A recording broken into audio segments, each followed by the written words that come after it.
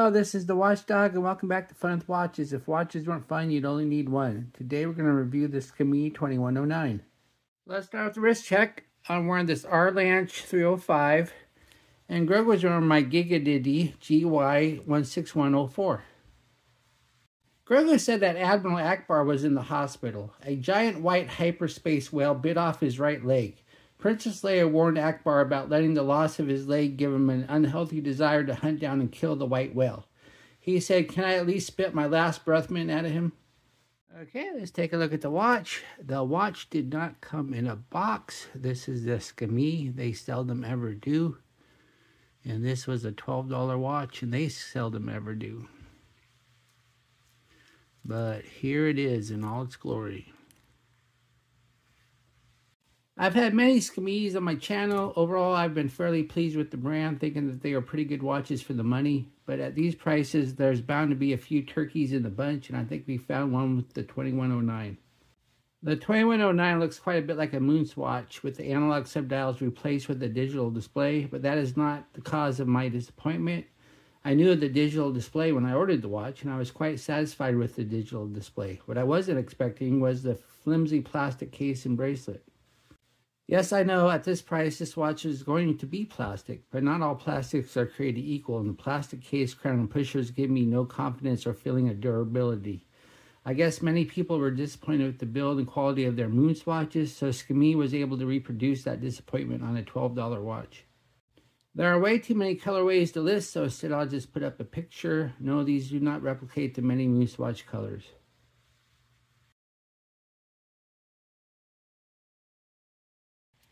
The watch is 43.5 millimeters if you measure at the bezel, but a full 46 millimeters if you measure at the case. So this is a fairly big watch.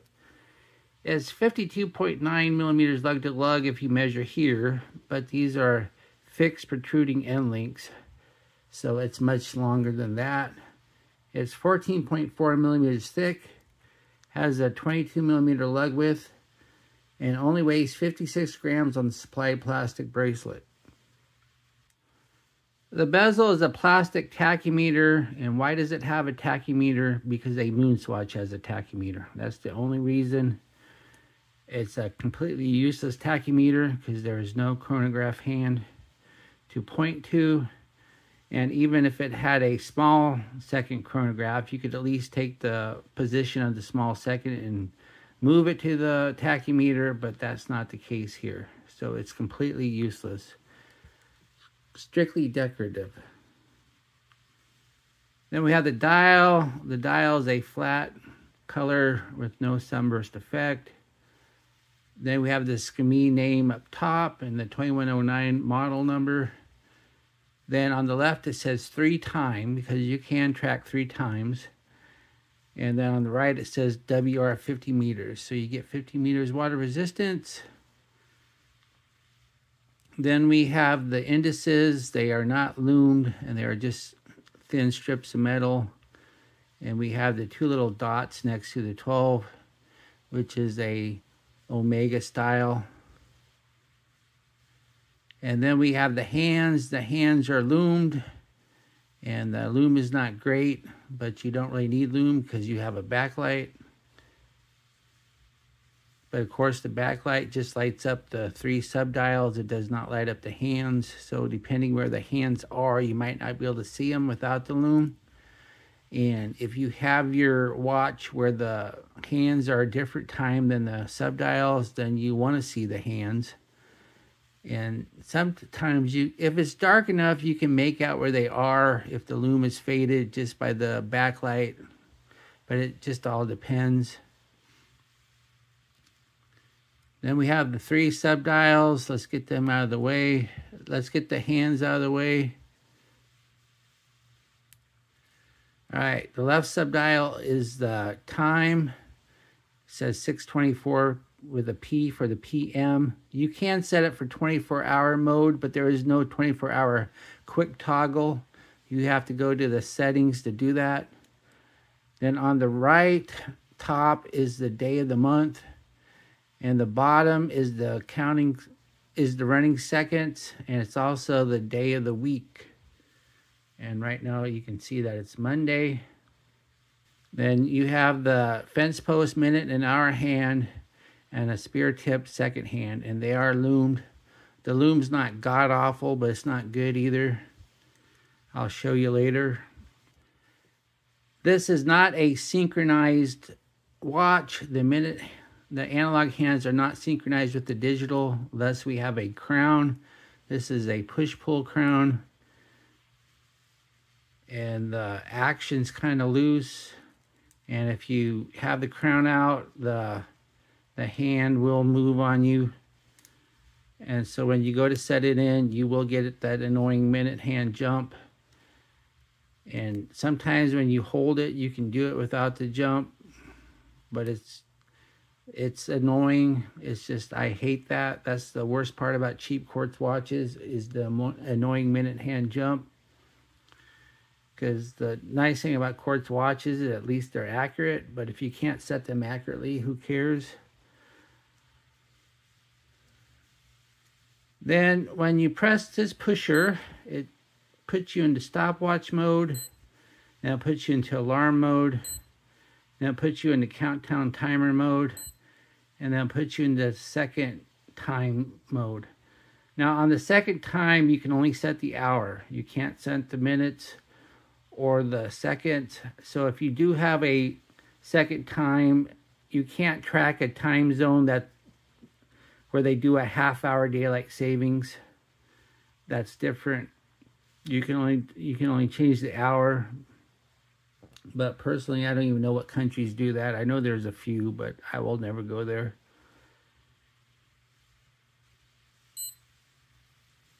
To set the watch when you're in time mode, go ahead and press this button, and then the seconds start counting. Press the top one here on the right, and it resets the seconds. When you press this one, then it toggles it over to the hours, then the minutes, then the day of the, then the month, then the day of the month, and then the day of the week, and then whether or not it's 12-hour or 24-hour. And that's it. You do not have a year, and thus you do not have a perpetual calendar, and so it does not handle leap year. And this is a leap year, so when it gets to the 29th, I'm going to have to handle leap year myself, because it doesn't know about leap year.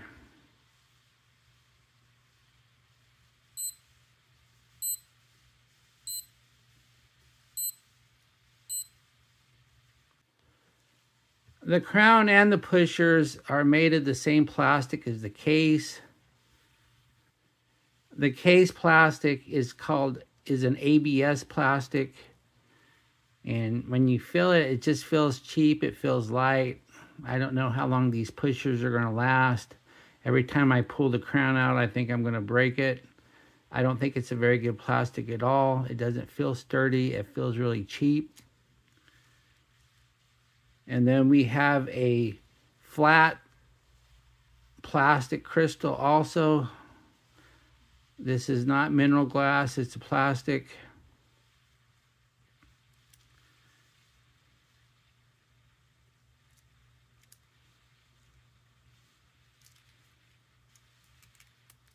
Then we do have a steel case back. It does say 50 meters water resistant, gives the model number, and then gives the battery code, which is a CR 2016.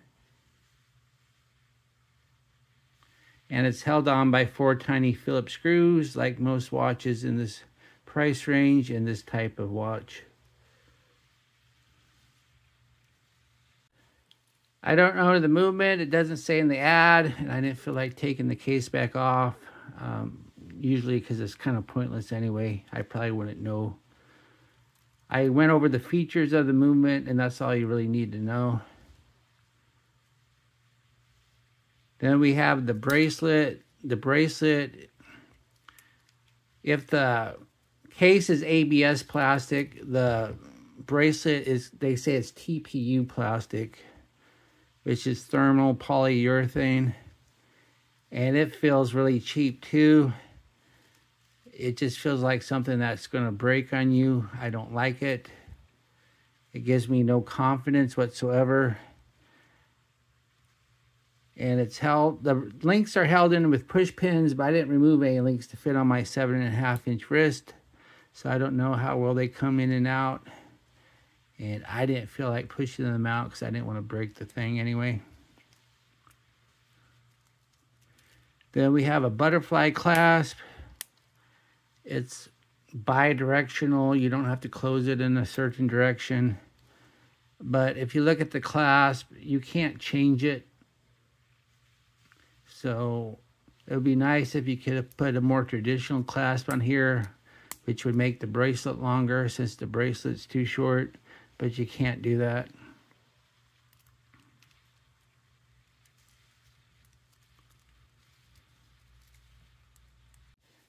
Here is the watch at my 7.5-inch wrist. This is a big watch, but it's so light you can hardly tell it's on. It's only 55 grams, so it's not heavy at all. And so it's a little bit loose, but you can't really tell because it's so light. And if I remove a link, it'll be way too tight. And once again, I remove no links. So if your wrist is bigger than mine, you will not be able to wear it on the bracelet. And because of these end links, you're going to have quite a big gap if you put it on a strap. And I don't know how difficult it is to get these end links off or not.